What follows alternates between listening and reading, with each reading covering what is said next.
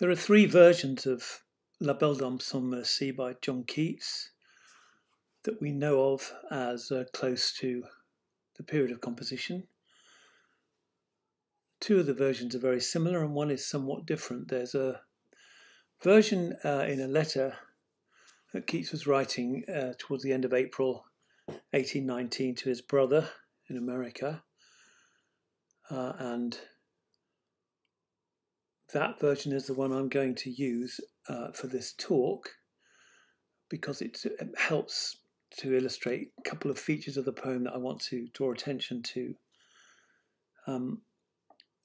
So the textual situation is a bit more complicated than you might at first think, which is quite often the case with Keats, actually, who was unusual for a major poet in being quite happy to revise his own work, working with transcriptions of original drafts made by friends and admirers, and he would also often leave, as far as we can see, the punctuation and sometimes even the actual words to those friends and helpers or publishers. But there's one particular area of controversy with the versions of La Belle Dame, which is that it was published first in a journal of the time, The Indicator, in a version somewhat different from the one I'm going to use to talk about here. I'm not persuaded myself that the Indicator version has a kind of separate equivalent authority, but that's for another time. So this is the version, slightly tidied up, I have to say, from the thing itself, but only very slightly. I've kept in the cancellations and things. So the manuscript of the letter in question suggests that Keats was either composing straight into the letter, as it were, or more probably was transcribing from an original draft which he was still working on as he copied out the poem in the letter. And that explains why we see various cancelled words and thoughts that come to him about the rhyme, for example, as you see in the middle stanza there. He ends up with that fourth line in the middle stanza of for, rhyming with saw, having played around with it a little bit.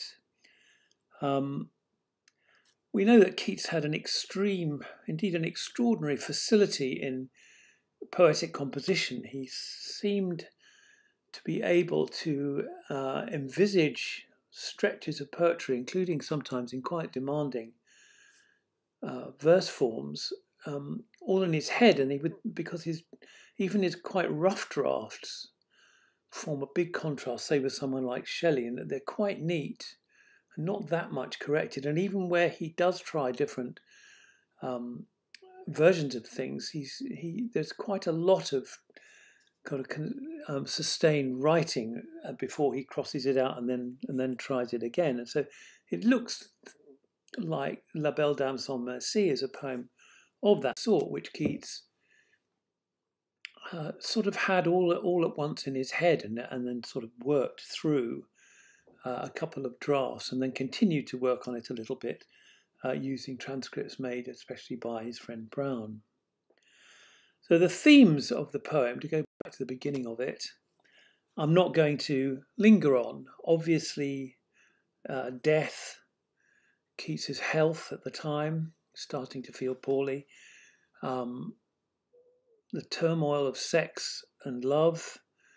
He's got maybe Fanny Brawne in mind here, his relatively new paramour, but there are other women he might have had in mind as well.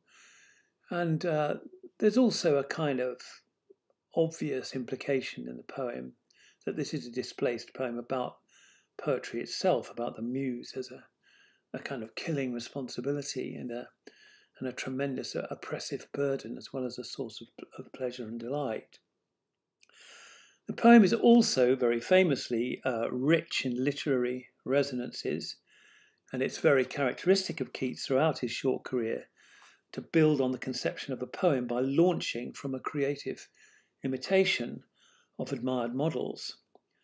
But I'm not going to talk about the many literary models either. Neither am I going to dwell on the diction particularly, because in one respect at least it's working fairly obviously. There's a Spencerian derived a sort of romantic medievalism. You could see why the Pre-Raphaelites liked this poem so much. But sort of threaded through the romantic medievalism of the vocabulary, there is also a more generalized evocation through the diction of a sort of background feeling of desolation and decay and not being very well. I'm thinking of words like withered, pale, anguish, fever, moan, strange, wept, wild, starved, horrid. For such a short poem, there's quite a lot of that vocabulary. What I do want to do in this short talk is just concentrate for a few minutes on how the poem gets to achieve its highly distinctive atmosphere. So its basic form is obviously ballad-like.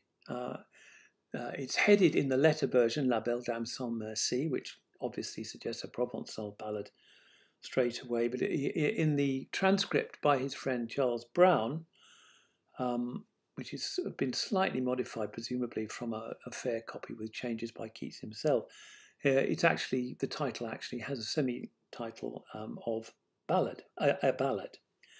So they're short stanzas, each stanza consisting of 3 lines with an 8-syllable count, and then a 4th line with a 4-syllable count. And the rhyme is A, B, C, B. So not a neat quatrain rhyme, but one of the many features of the poem's form, which has a slight kind of restless, unsettled feeling about it. The poem is well organized. There are 3 introductory stanzas in the voice of the poet. Then the next 6 stanzas take up the knight's narrative of meeting with the lady. And then there are 2 stanzas which relate the dream that he had that once he was enthralled to the lady. And then the final 12th stanza rehearses again the first stanza with slight changes. Now the 8-syllable count for the first 3 of the 4 lines of each stanza is remarkably consistent. I think it's the case that every single one of those lines does have 8 syllables, and the iambic pulse, which underlies the whole poem, is also noticeably carefully sustained.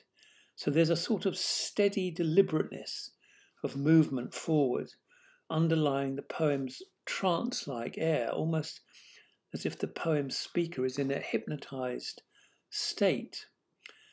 And that dreamy trance-like quality does have other components, but just to stay with the rhythm itself running across the formal sort of stipulants of the metrical organization for a minute, the 4th line in each stanza varies much more. You get clusters of strong stresses, adjacent strong stresses, as in no birds sing, maid sweet moan, and so on. And there are also quite numerous variations in the line length there, sort of elided 5th syllables and so on. And so the overall effect is that as you get to the end of each of the 4-line stanzas, there's a repeated effect of the dreamy trance troubled by rhythmic counterbeats and adjacent stressed syllables, a feeling of disturbed depths which imports a slightly neurotic insistence to the poem. I'm sure that Keats was doing this very, very consciously. So, for example, when we get to I saw pale kings and princes too, pale warriors, death pale were they all, they cried, La Belle Dame Sans Merci, thee hath in thrall, it says in the letter. Now that's changed in the Brown transcript and in the indicator version to hath thee in thrall, but I think thee hath in thrall is a very strange four-syllable line, almost got 4 strong stresses in it, and so I think clearly an effect of a kind of halted steadiness of movement in the final line there, which Keats has worked quite carefully at. The rhythm throughout is also complemented by, in the first 3 lines of each stanza, by very subtle, slight variations. For instance, where the pauses come within each line. Sometimes they flow with a very iambic run, and sometimes they more halting, as if there's a sense in the poem of a slight effort that's required to maintain its air of dreamy abstraction. Now, there are 3 characters in the enigmatic and inexplicit narrative, which is itself, as a narrative, nested in 3 layers. There's the speaker of the poem, then there's the night, and then there's the night's dream, and then we're taken back to the beginning, except this time the almost identical stanza at the end as at the beginning is repeated, but this time spoken by the night, not the speaker of the poem. And that's really interesting, I think, because none of the 3 versions that we have of the poem use any punctuation to differentiate the I of the speaker from the I of the night in the narrative. And that confuses or blurs their separate identity, so that the night's experience comes across to the reader as a sort of allegory of the poem's speaker's situation. In the Brown transcription, there are actually speech marks around the warning that the warriors and princes and kings give the knight in his dream.